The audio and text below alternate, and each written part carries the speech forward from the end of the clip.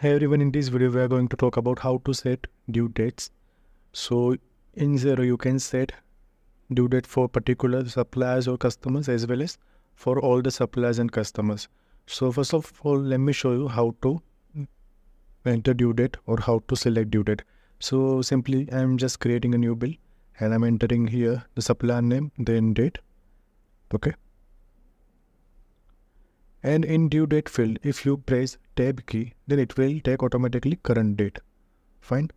And if you want to add 30 days or some days in particular date, so you can add in this way like plus 30. So it will add 30 days into our bill date.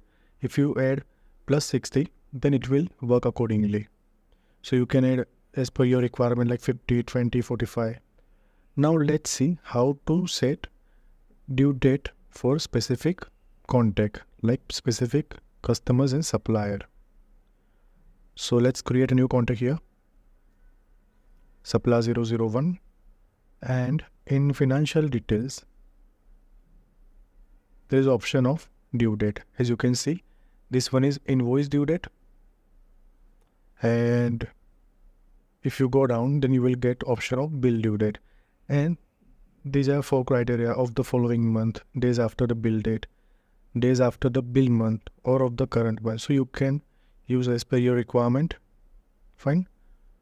So this setting works only for specific suppliers. Okay.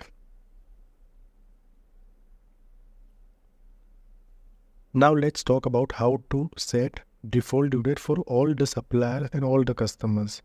So for that purpose, I'll click on settings, and in settings you will get option of invoice setting. Now in invoice setting you have to click on default settings, and here it is, you can see bills default date, okay, bills default due date as well as sales invoice default due date. So you can select any conditions. So I'm selecting 30 of the following month. Fine. So now let me show you how it's working. So let's create a bill here.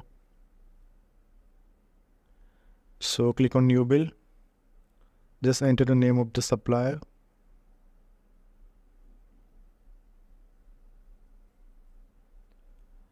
Okay, so in condition we have selected 30 of the following month. So once you enter the date, it will count 30 days of the following month. As you can see here, 1st March 24. So it will count 30 days from the next month. Fine. So as per your requirement, you can set due date due date of particular contact, or you can also set due date for all the suppliers and customers in this way. Okay. So this is for today. Thanks for watching. Kindly like the video and subscribe the channel. Thank you.